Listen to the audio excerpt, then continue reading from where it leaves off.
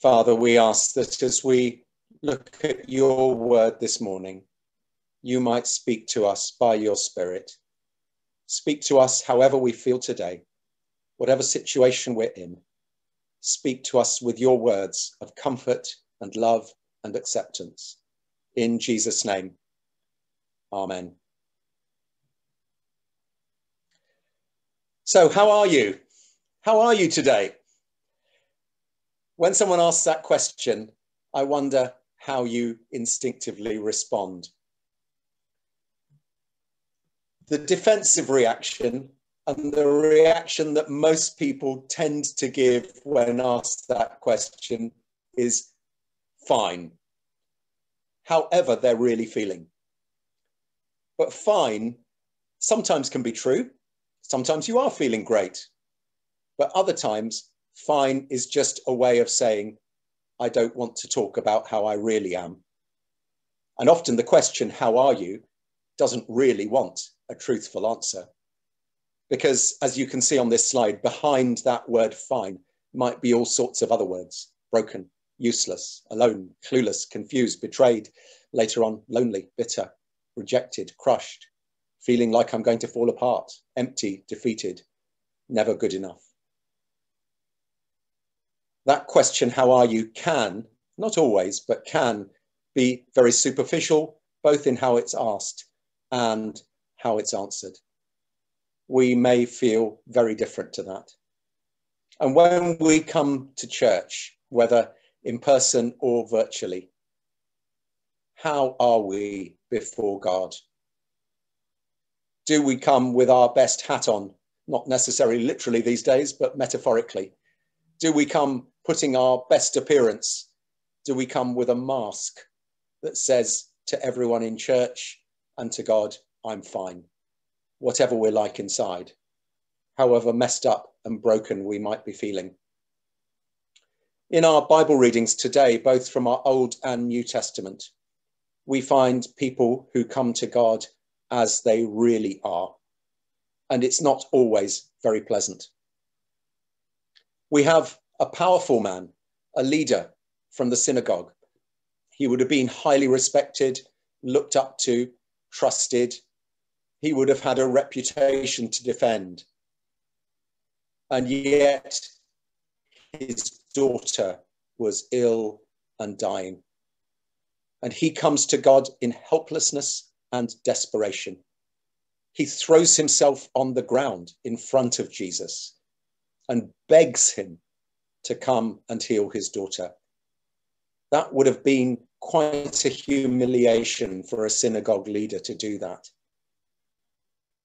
To throw himself on the ground in front of this uneducated regional rabbi and to beg him for help. He recognizes that his daughter's situation is so much more important than his own reputation. And we can come to God, we can come to Jesus in our helplessness and desperation. Whatever's really going on, anxiety, headache, numbness, fear, distress, failure, however we feel we've let ourselves down, let others down, let God down, we, like Jairus, can come to Jesus in our helplessness and desperation. But it doesn't stop there. As a kind of interruption in this story of the healing of Jairus' daughter, we have an even more remarkable story. There is a woman who comes to Jesus, who has been bleeding for 12 years, almost certainly menstrual bleeding. And this would have made her unclean in the eyes of the culture at the time. She was probably a woman who once was relatively wealthy, but we're told she had spent all her money on trying to get cured. Now, medicine wasn't great in those days, but she would have tried all kinds of herbal remedies. She would have gone to all kinds of self-proclaimed healers. She wouldn't have been able to go to the temple in Jerusalem because there women were only allowed in an outer court, and women who were ritually unclean, as she was because of her bleeding, weren't even allowed in there. She was somebody who would have been shamed in that culture, right on the edge. She might once have been married, but quite likely she would have been divorced because of the shame of her situation. She's somebody who did not feel accepted. And shame is a terrible thing.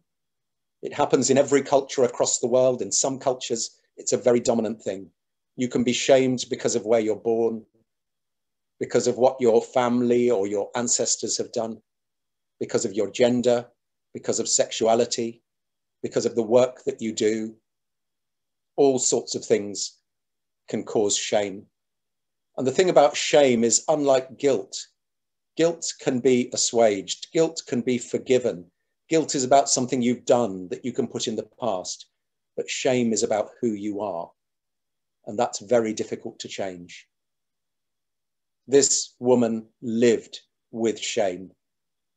She couldn't even speak to Jesus. She was so ashamed of who she was. And so in desperation, she reached out and touched him. And something happened. She knew it immediately. She felt it within her body. She had been set free. But then Jesus stopped and said, "Who touched me?" And at one level, it seemed a stupid question. The disciples certainly thought so, because they said, well, everyone's touching you. You're in a crowd. People are pushing in. But this was something different, and Jesus knew it. And at this point, the woman must have felt even worse. She did not want to be publicly shamed again. She must have felt angry with Jesus when he said, "Who touched me?" And she knew she had to admit it was her. And Jesus knew what he was doing. He wasn't seeking to make a public example of this woman, to shame her. He knew that her real healing that was so desperately needed was not just of her bleeding, but was of her shame. And he knew that unless he publicly showed that she was accepted, that she couldn't remove that shame. And so after she said, "I touched you," he says the most extraordinary word. He simply says, "Daughter." It's a word of intimacy. It's a word of relationship. It's a word of acceptance and love. He says, "Daughter, your faith has made you whole. Go in peace. Be freed from your suffering." Those are extraordinary words to hear from Jesus. This whole passage is extraordinary because at the center are two women, one a little girl, and children were seen as unimportant and marginalized in Jewish culture, and women were seen as secondary and often marginal in first century Jewish culture as well. And yet this chapter focuses on how Jesus gave time and attention to a 12-year-old girl and to a woman whose society had rejected and shamed. So desperation and helplessness and shame. And then we had an extraordinary passage for our first reading, David's lament after the death of Saul and Jonathan in battle. And lament is a very powerful thing in the Bible. We find it frequently, particularly in the Psalms and in the Old Testament. Lament is when you cry out to God in anguish, in anger, sometimes with feelings of bitterness. David has strong words of revenge. He wants to punish those who have killed Saul and Jonathan. He wants even nature to be punished, the hills and the mountains where they died. He wants them to become barren because they saw the death of Jonathan and Saul. It's an extraordinary passage, and in it we learn of just how deep David and Jonathan's friendship was. David talks of him as my brother, who was closer to me and who I loved more than the love of women. And some contemporary commentators have seen there the possibility that David and Jonathan had an intimate relationship, a sexual relationship. That's not clear from the passage. That may simply be our modern reading into the passage. But what is clear is that this was a very deep friendship that they had. And David's grief was genuine. His anger with the situation, his anger with God was genuine. And David is able to take that grief into God's presence. We have it preserved in Scripture in all its rawness. And today, so many of us are grieving. So many of us have lost loved ones in this pandemic and through other situations during these last few years. And we can take that grief to the feet of Jesus as well. Our passages today are about not putting on a face, but coming to God as we really are. Because if we don't truly express our feelings, we very easily sink into depression. Depression is so often caused by trying to hold in what needs to be let out in the way of expressing our feelings. I quite like this slide here. People think of depression just as sadness, but it can be so much more than that. Nothingness, self-loathing, anxiety, guilt, hopelessness, isolation, a whole mixture of feelings all whirling around. Some days one dominates, other days another does. We can bring this to Jesus as well. And just as these passages urge us to be honest with God, I think they also urge us to be honest with each other. So let me summarize. We're invited here to reach out, like that woman did in the crowd. We may not even have the words. We may not even be able to verbalize how we're feeling, but reach out and touch Jesus, symbolically, metaphorically, with cries if you haven't got words.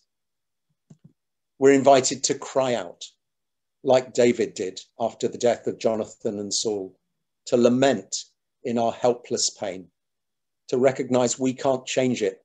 It is what it is, but we can express it to God. We're invited to fall down as Jairus did, to throw ourselves at Jesus' feet, to throw ourselves in the dust and just say, help. I'm at the end of my resources. I need you. And as we do that, we find that God meets us there in our desperation, in our honesty, in our anger and our helplessness.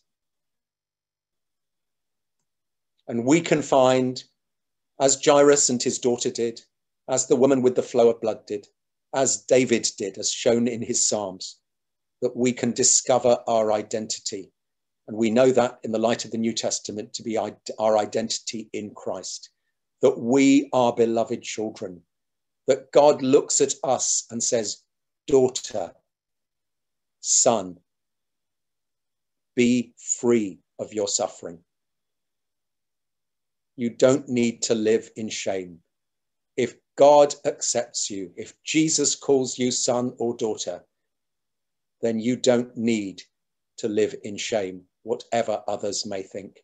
Discover your identity in Christ and discover God's values, because if that's how God values us, then that's how we must value others too. To love those who society sees as the last, the least, and the lost. Those are the values of God's kingdom. Those on the margins, those who are shamed, those who are rejected, those who are seen as expendable. Those are the ones who come first in the kingdom of God. And we're challenged to discover the body of Christ. We as church are called to be a loving community of radical acceptance, where no one is shamed and all are accepted and loved. And finally, we're called to show to others what Jesus has shown to us: unconditional love and acceptance. as with that woman who reached out and grabbed hold of Jesus' clothing in desperation. Jesus welcomes us and welcomes others with unconditional love and acceptance. So let's be honest when we're asked that question, how are you? Let's be honest with each other as far as we're able to. Some days we just may be able to say, not great, if that's the true answer. We don't have to always go into detail, but there will be times when it's right to. And let's, before God, really be honest, because that's how God welcomes us. And let's hear his words. Daughter, son, you are set free from what binds you.